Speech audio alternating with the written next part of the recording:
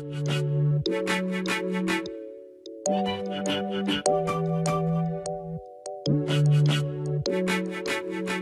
hear the Lord saying, I will come in the deep recesses of your heart.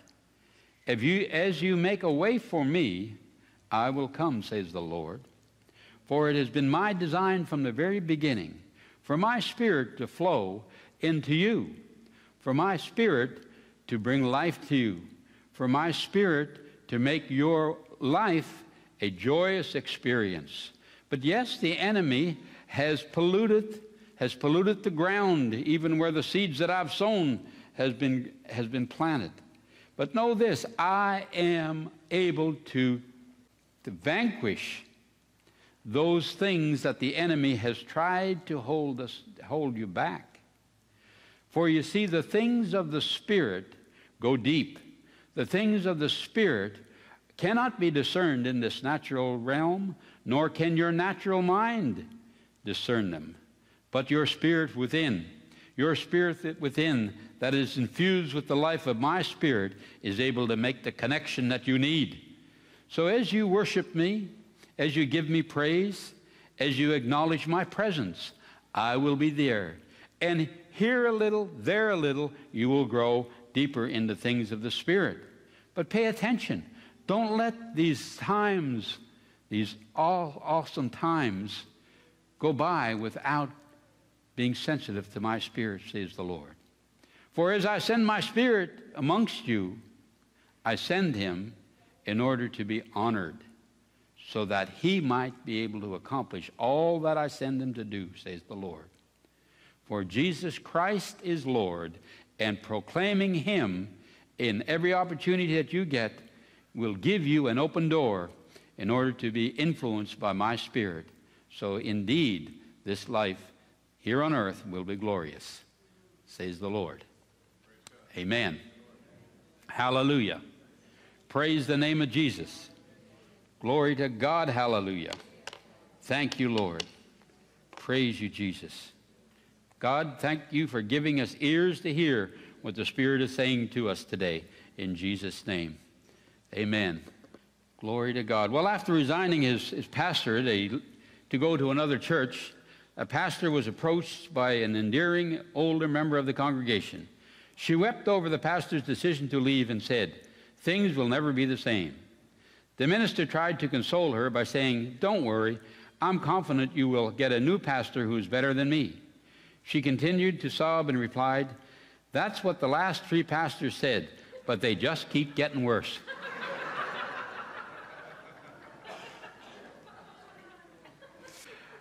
Well, last week I spoke about closing doors, about shutting doors that the enemy might have found a way into our lives. Today I want to talk about opening doors. And one of the if you didn't hear last week's message, I really encourage you to go and on our website and listen to it, because I believe it'll help set the stage for some of the things I'm sharing today. But also you need to hear some of the things that were said last week, because if there's a door opening in your life that the enemy has an opportunity to take advantage of, that you want to close that door. And I believe that it will impact you. The pastor friend of ours who told me that she listened to that message twice, and also encouraged her congregation to listen to it. So there was some meat there. And so I encourage you to go and listen to that. But I want to talk about opening doors, because once you close the door, you want to make sure that you also open a door for the presence of God to come so that you might be able to receive from him. You'll remember Jesus said that when a spirit goes out of an individual, it goes out and goes out into dry places looking for another place to come in and be housed, and so it can't find any. So it goes back to the one that it was driven out, and it finds out that the person there is, everything is swept clean. So they go on in, and they take in a whole bunch more, so that the last situation is worse than the first. And we don't want that to happen. So when we get rid of demonic forces in our lives, and we always want to make sure that we fill ourselves up with the Holy Spirit, so that there's no room for the enemy. If we're so full of the Holy Spirit, spirit, soul, and body, then there's no room for the enemy to get in. And so we want to make sure that those doors are shut so that God has complete control. Now, one of the reasons why it is so crucial that we do that, well, it's not crucial if we do that if we don't care. If we don't care about having a relationship with God, if we don't care about getting God's best, then maybe it's not that important. But I'll tell you one thing, if you want God's best, we must do everything we can to get disconnected from any hold that the enemy might have upon our lives. In John chapter 14, Jesus said, "The God of this world is coming, and he has nothing in me." Absolutely nothing in him that that the enemy could get attached to. In other words, there was no open door that Jesus gave the enemy an opportunity to come into and get attached to and try to manipulate him. And Jesus wants us to live that way as well. He wants to make sure that we have no open door whatsoever. We close all doors to the enemy. Now, I expect you're like myself, most of us, none of us are all that much different. But throughout our lives, we've no doubt opened the door to the enemy for the enemy to come in sometime and get a hold of us in some way so that he can say, I have authority in this realm because the door was open to me, and so I can come in now and manipulate. And one of the biggest doors that people open and the enemy gets attached to is a door of unforgiveness or a door of offense.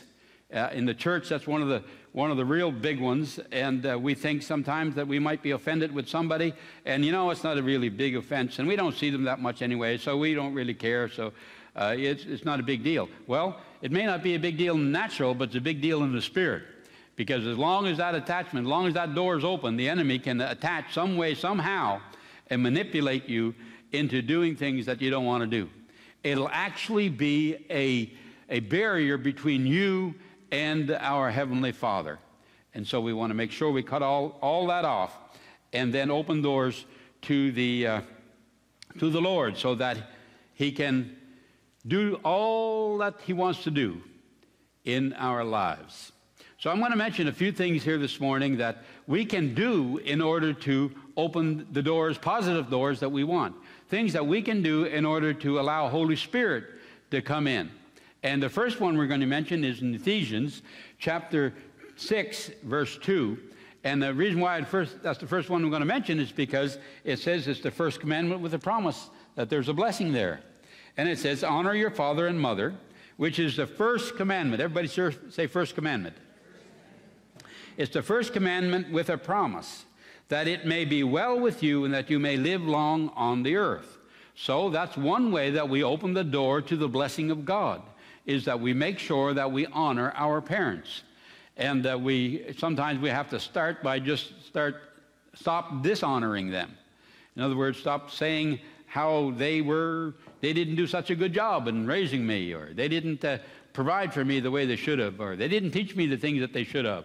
They didn't love me the way they abandoned me, all that kind of thing. We got to stop saying that. And as we stop saying that, then we begin to say, the Lord will give us some things that we can see that our family actually were good at, some things that they did do very good. As long as we see the negative, it'll blind our eyes to the good. Many years, I was brought up in a large family, and it was an French-Acadian Catholic family. And when I was very, very young, it was a shameful thing, at least in my area, it was a shameful thing to be Acadian or French, because it seemed like there was a lot of poverty around that particular time. And I remember somebody saying something about French Acadians and to my mom when I was just a little individual, and saying something about my mom being embarrassed to speak Acadian French. There was actually a Quebecois person who was there, and he was trying to get my mom to talk in French, and she could talk in French, but it was Acadian French. And of course, the Quebecers, at least at that time, they made fun of if you didn't talk. It wasn't pure French if it wasn't Quebec French. And anyway, I remember standing by my mom one time, and this person trying to get her to talk French, and it just seemed, and she wouldn't, and he was trying to heap shame on her, and it seemed like I just took that. It seemed like I just took that shame on me, shame of my heritage, shame of my culture. And for years after that, for years, I tried to do everything I can to kind of distance myself from my Acadian background. For many years, that took place. In fact, to the degree that I would go to school and make fun of the French Acadians, and me being one of them.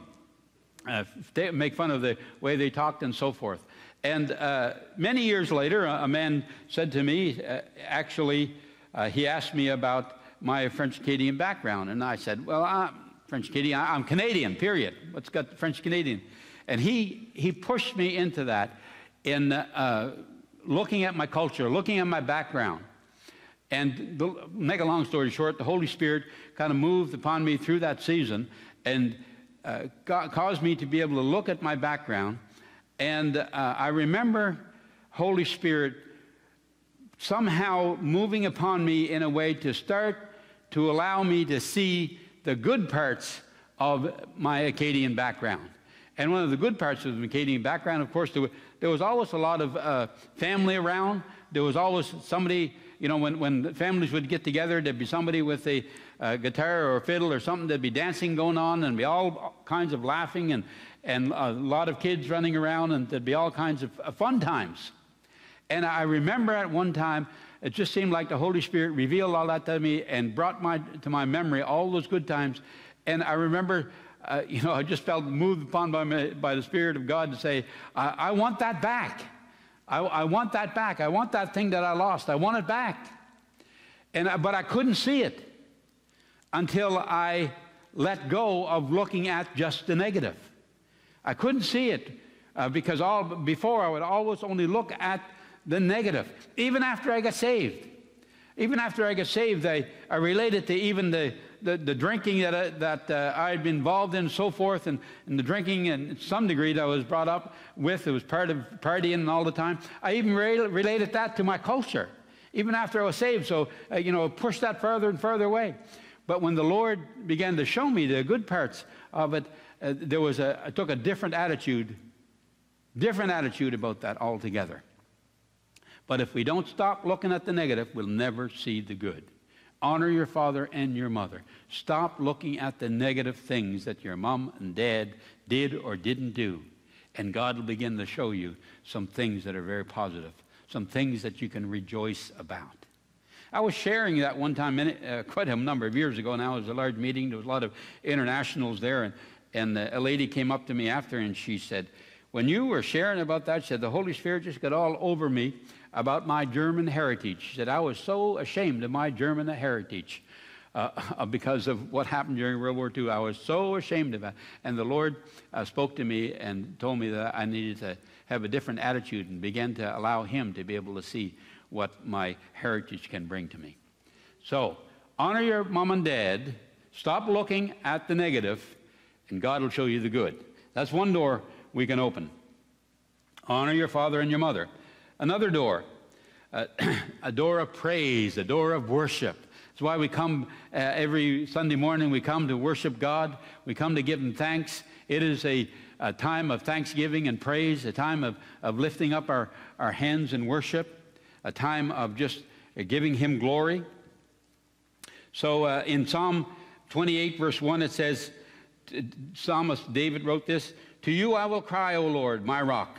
Do not be silent to me, lest if you are silent to me, I will become like those who go down to the pit. Hear the voice of my supplication when I cry to you, when I lift up my hands toward your holy sanctuary. When I lift up my hands before your holy sanctuary. And this is a time of praise. In Psalm 134, verse 2, Myra, can you put the scripture verses up there instead of the video, the PowerPoint right now?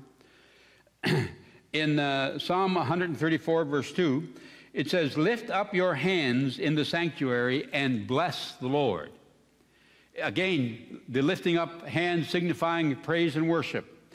In Psalm 63:4, Thus I will bless you while I live. I will lift up my hands in your name. And in Psalms 141:2 it says, let my prayer be set before you as incense, the lifting up of my hands as the evening sacrifice. You see, we come before the Lord to worship God. We come before the Lord to give him praise, to have fellowship with him, because the Bible says that he inhabits the praises of his people. So when we come before him in worship, he takes notice.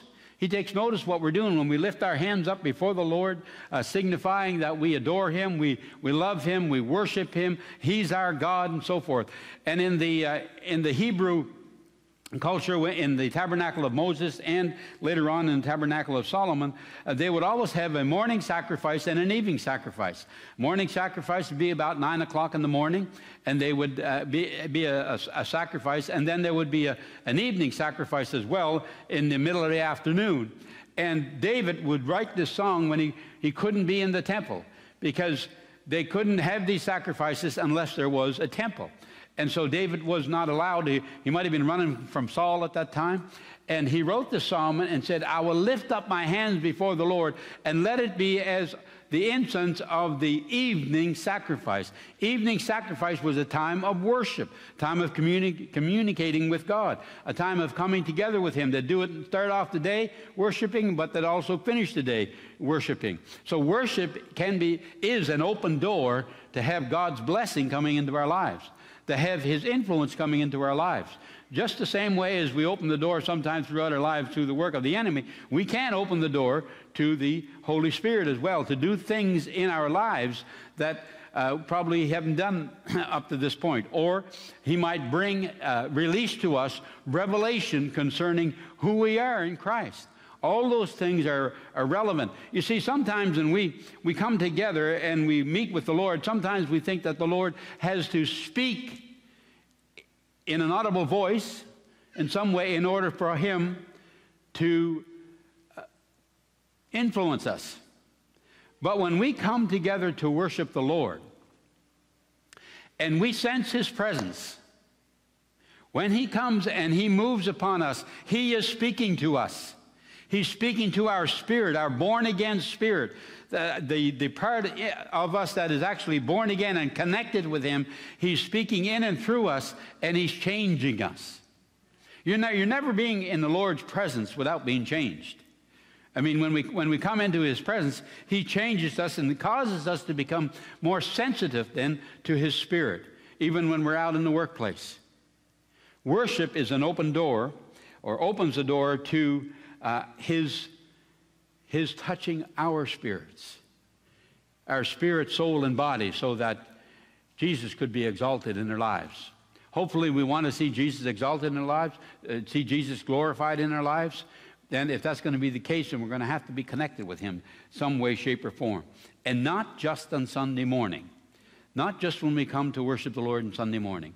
But when we come together to worship it with that corporate anointing, we have a greater chance to be influenced by his Spirit, so that when we go out there, the residue of what we have received as we worship God together here can be still upon us.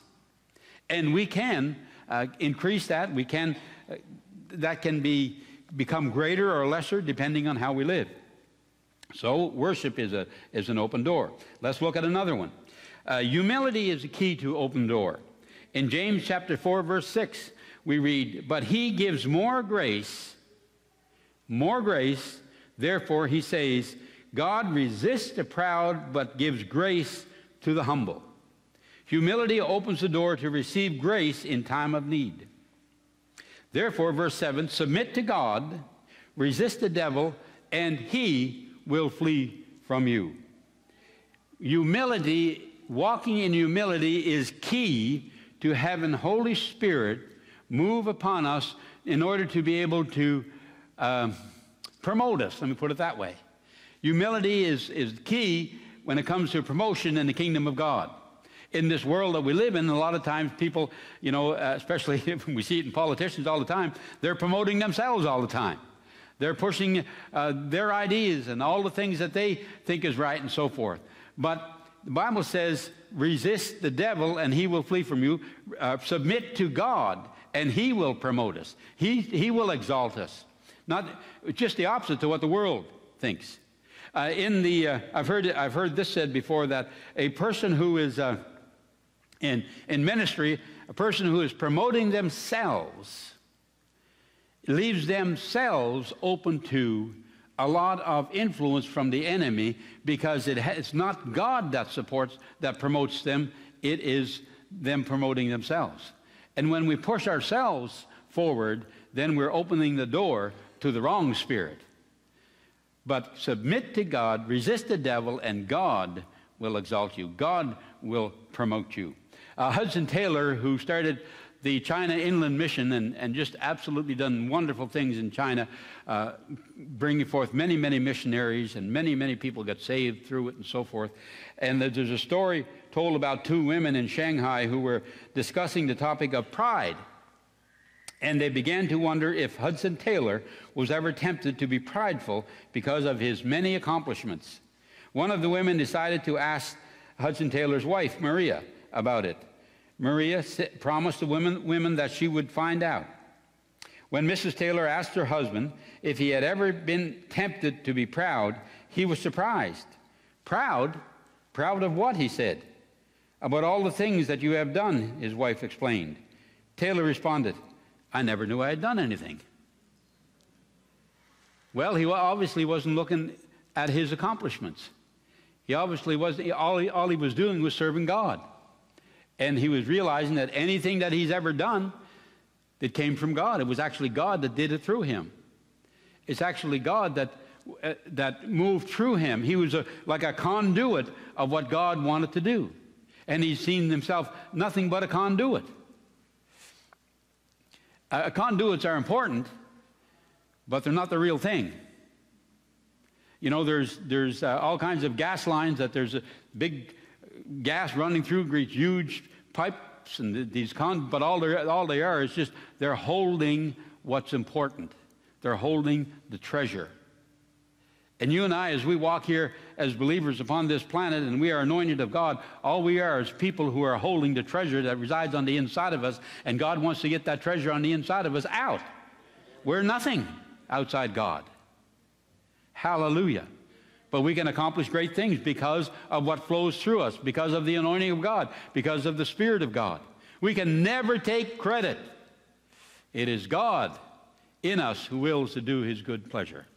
Glory to God. And if we'll remember that, it'll keep us out of this arena of pride. Because, man, we open the door of the pride, then we have a wide open door for the enemy to come in. After all, that's what got him kicked out of heaven, wasn't it? He said, the enemy said, I will exalt myself above the clouds. I will be like the Most High. He was boastful, he was proud, and that's what kicked him out of heaven. And if we walk in with a pride spirit, then we'll lose our inheritance as well. We'll lose some of the things that God has for us. He can't promote a proud spirit. Why? Because he'll just make a mess. So walking in humility is key. During the Civil War, someone reported to Abraham Lincoln that Edwin Stanton, one of the president's cabinet ministers, had referred to him as a fool because of an order that Abraham Lincoln had given. And Mr. Lincoln replied, well, I must check into that, for I have found that he usually is correct in his judgments. And the story goes on to say, actually, that Abraham revisited what he was going to do, the order that he had given, and he realized he was wrong. He wasn't too proud to admit that he couldn't suggest that he couldn't be corrected. One of the things that is a real antidote for walking in a proud spirit is to be a servant to all.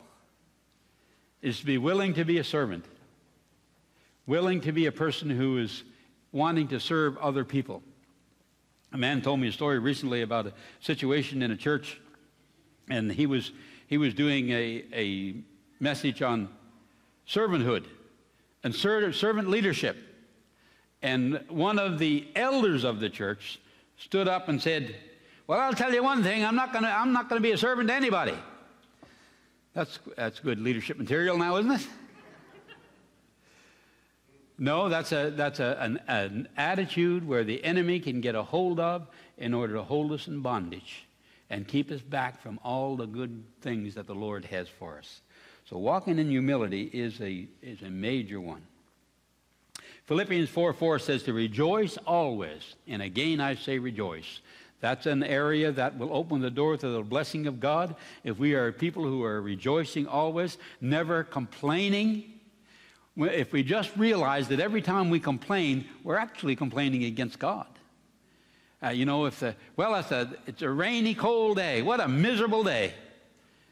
Well, we're complaining, and we're murmuring. And if we were to follow the children of Israel through the wilderness, we would find out that was one thing that really seemed to annoy the Lord, that they were murmuring about if it wasn't the fact that they had enough meat, and he brought the meat, and then they gorged themselves in it. It seems like they were a hard bunch to please, and they were just complaining about all the time. Well, sometimes, we have to check ourselves if we're complaining. It doesn't matter what situation we're in. I'm sure we can find something good to talk about, something good to say, something good to thank God for, and leave the complaining to others, because there's lots of people who take care of that. We don't have to worry about not having complaints come forward. Luke 11:13. If you then, being evil, know how to give good gifts to your children, how much more will your heavenly Father give the Holy Spirit to those who ask? That's one area that will open the door of blessing, is to ask for the Holy Spirit. Ask the Father to fill you with the Holy Spirit. Never neglect the continuing desire to be filled with the Spirit of God. Not just one time, but every day. Ask the Lord to fill you with the Spirit. Ask the Lord to make you so sensitive to the Holy Spirit that He can't help but coming into your life and doing things for you in that particular day. Ask the Lord to be filled with the Holy Spirit. Now, notice it does say, how much more will your Heavenly Father give the Holy Spirit to those who ask? In other words, you got to do more than just show up. You have to ask the Holy Spirit to fill you. You ask the Father to fill you with His Holy Spirit. And if you'll do that, He'll respond. Now just think about this. If your children were in need of something, your children were in need of clothing or need of bread or so forth, and they ask you, and they got up in the morning and they never ate since supper time before, and said, Mom, Dad, I'm hungry. Well, you'd give them something to eat, would you? I mean, if you were sitting at the table and about to eat your breakfast and that's all you had, you'd still give your child something to eat. Well, the Father is saying, if you'll do that, how much more will I give the Holy Spirit to those who ask? Now, there's different ways of asking. We ask through worship. We ask through reading His Word. We ask through prayer. There's all kinds of ways to ask to be filled with the Holy Spirit. There's all kinds of demonstrations that we show the Father that we want to be filled with the Holy Spirit. And so there might be a number of things. One of the ways is that when He speaks to us, that we obey His Word. We obey His thoughts. That opens the door to the Holy Spirit. Ephesians 5:18 says, do not get drunk with wine, which leads to reckless living and reckless actions, but be filled with the Spirit. So we have this command to be filled with the Spirit. In the Message Bible it says, don't drink too much wine. That cheapens your life. Drink the Spirit of God. Huge draughts of Him. And how do you do that? Speaking to one another in psalms and hymns and spiritual songs, singing and making melody in your heart to the Lord, giving thanks always for all things to God the Father in the name of the Lord Jesus Christ. Now you might say, well, Father, Father, thought it was a priest there for a minute. Well, you might say, well, Pastor, how am I going to maintain a Spirit-filled life? It says right here, speaking to one another in psalms, or speaking to yourself in psalms and hymns and spiritual songs, singing and making melody in your heart to the Lord, always giving thanks for all things to God the Father. That's one of the ways we stay filled with the Spirit of God. And, some of the stuff that we're not going to, when we get to heaven, we're not going to be able to blame God because we haven't been filled with the Spirit, because we're not living a Spirit-filled life, because God is going to say, I told you what to do. I give you some clear instruction on what to do to remain filled with the Holy Spirit. Don't get drunk with wine, but be filled with the Spirit. Then I told you how to do it. 2, sing psalms and hymns and spiritual songs, singing and making melody in your heart to the Lord. Well, a lot of times some of us have to do that to ourselves because it wouldn't bring a merry heart to other people if they heard us. So we have to do it to ourselves. And also, giving of thanks. Giving of thanks always to the Father. So be filled with the Spirit. Now, on the day of Pentecost, when the Holy Spirit came and moved upon the body of the people, 120 people who were in the upper room. And he began to move upon them, and there was some great manifestations of the Holy Spirit. He moved through them. The Bible says that they spoke in other tongues, and that the other people looked at them as if they were drunk. So obviously there must have been staggering around and so forth, because if you heard somebody speak in another language, you wouldn't think that he was drunk. You'd think that he knows another language. But in the day of Pentecost, the Holy Spirit came. They were all filled with the Holy Spirit. They began to speak in other tongues. And then some of the people mocked. Over in Acts chapter 2, verse 13, it says, others mocking said, they are full of new wine. Now, they were mocking at what they were seeing the Holy Spirit doing in their lives. These people were mocking. Now, it's interesting because it seemed like the people went on and they continued to speak in other tongues. They continued, the Bible says, to praise God in other tongues, and the foreigners heard them speaking in their own language. So they were connected in that way. And so here the people who were doing the speaking, they were being mocked, and it seemed like they just kept on doing it. It seemed like they weren't ashamed at all. They weren't offended at all. They just kept on praising God. And that's one of the things that you and I are going to have to learn, because God is going to lead us to do some things in the days ahead where the Holy Spirit is going to be demonstrating himself through us, and we might be mocked for it, and we're going to have to make sure that we're careful not to be offended at it. We just continue to yield to the Holy Spirit. Continue to do whatever he says. Continue to follow the leading of the Holy Spirit. It doesn't matter if people think you're crazy. Man, before I was saved, I thought Debbie's parents were crazy. They were in church 3 times a week. I thought, that's nuts. I couldn't understand that at all. But thank God they were. They were praying for me to get saved. And so we need to continue to be able to move in whatever way the Holy Spirit tells us to. It doesn't matter what the world thinks. Listen, the enemy will try to shut down anything that God is doing in your life. He will try to kill it.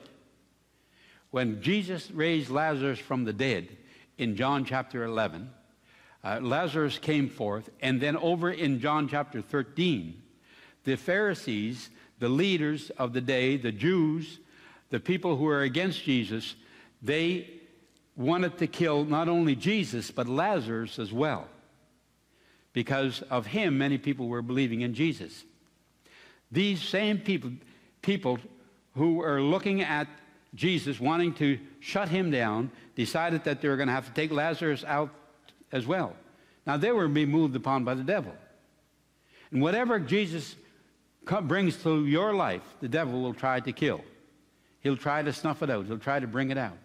And so when you have a great revelation, if the Lord leads you to a revelation of whatever that might be, even living before God in an honorable way, the enemy will try to rob that from you. They'll try to keep that from you. He'll try to do everything. He'll present things in front of you to get you to give up on that thing, to give up on the devotions that God has led you to do, to give up on serving in the church service in some way, shape, or form, to give up on doing that specific thing that God has called you to do. You see, Jesus is trying to bring things to life in your life, and the enemy is trying to bring it to death. We have to choose which one we're going to follow. So make sure that we're not confused. Now let's read in Isaiah 58, verse 6. The prophet declaring the word of the Lord. Is this not the fast that I have chosen, to loose the bonds of wickedness, to undo the heavy burdens, to let the oppressed go free, and that you break every yoke? Is it not to share your food with the hungry, and that you bring to your house the poor who are cast out? When you see the naked, that you cover him, and not hide yourself from your own flesh.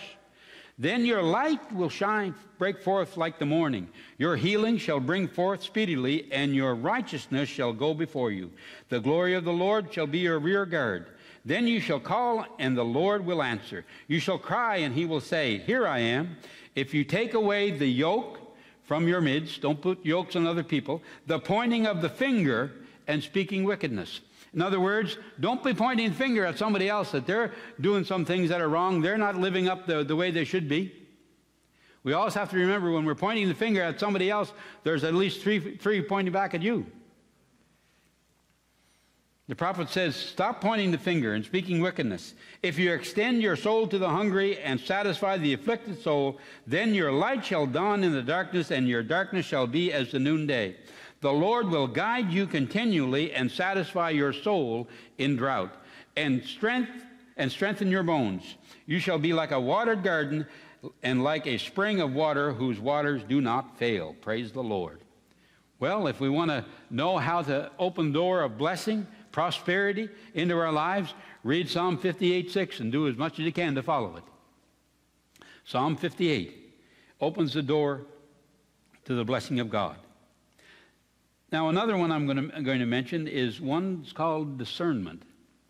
One of the things that I believe is lacking in the body of Christ, probably more than anything else, is a spirit of discernment. Being able to discern between right and wrong. There are so many things in gray areas. The culture has moved in such a way that as God is looking at so many things where it used to be black and white, now it's gray.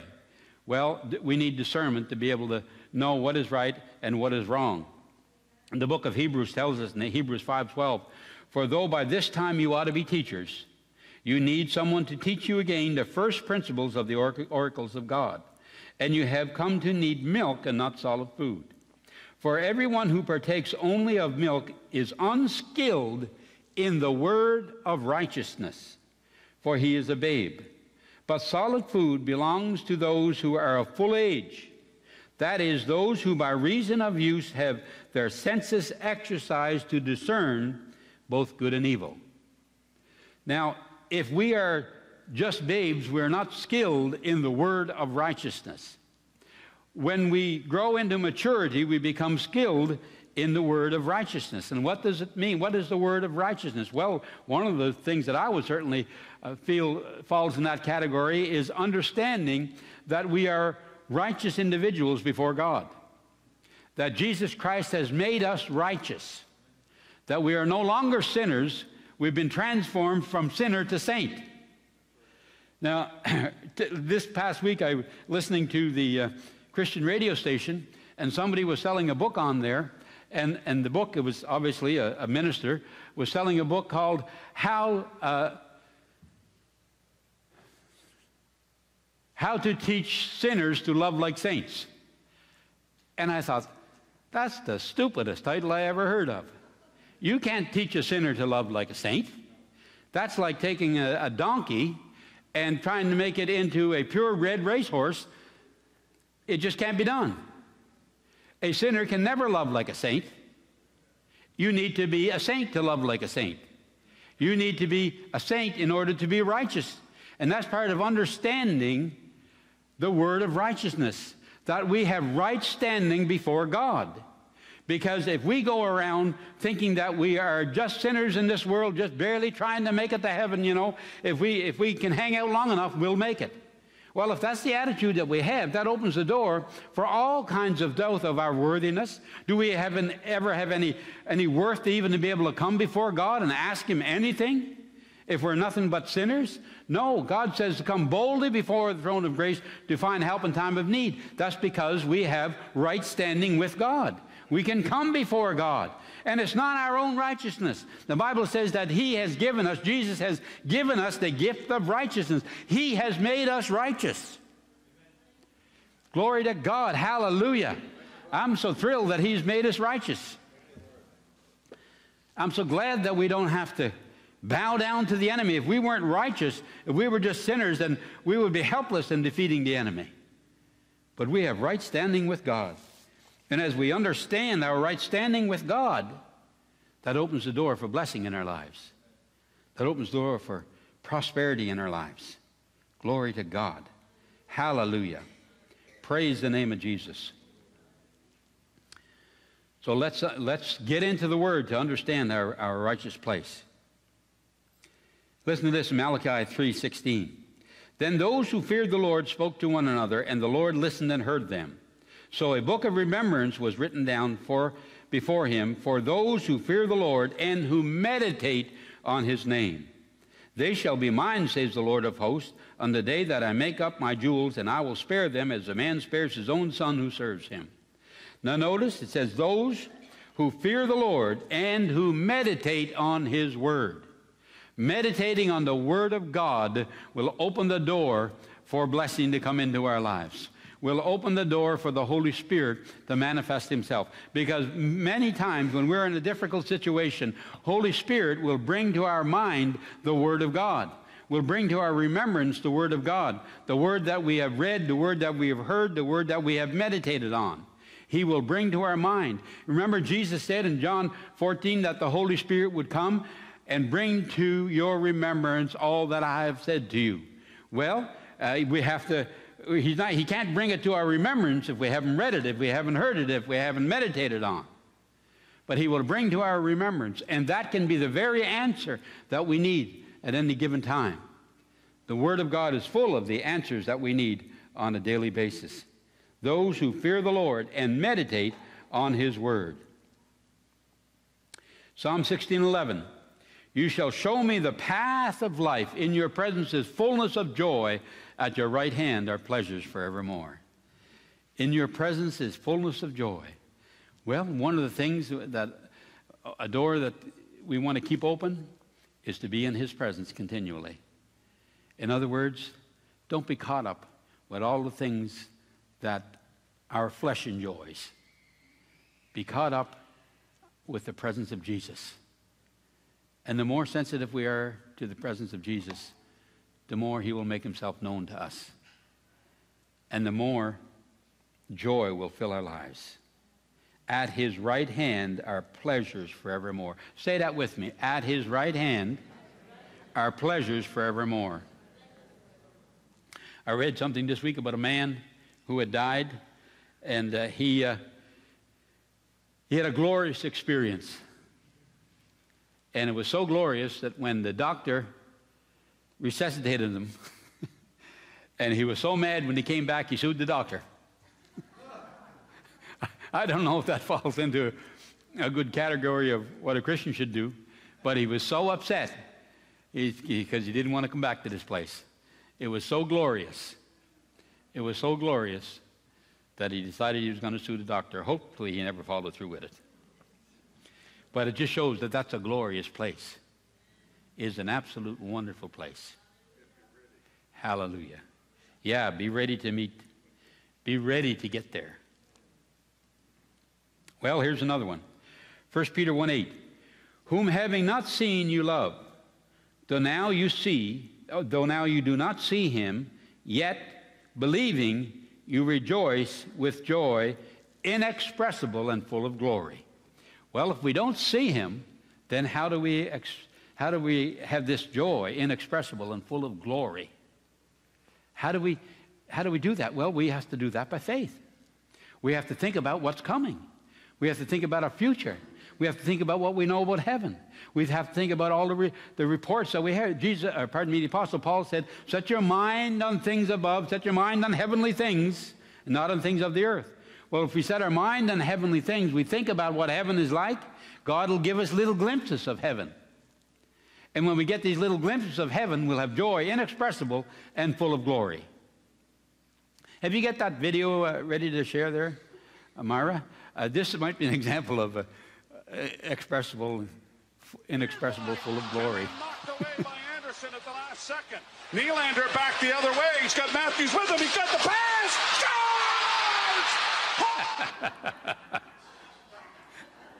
Scores! That's what I would call inexpressible and full of glory. He was so happy, so excited.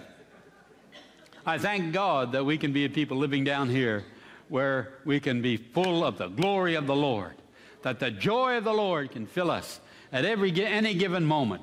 His joy upon us can rest upon us even in the midst of difficult and trial. The Bible says, restore unto me the joy of my salvation.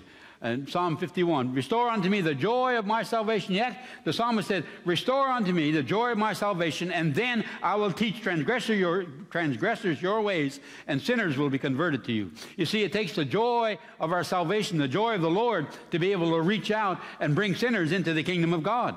Because if we go around with a long face all the time, who's going to want to join us?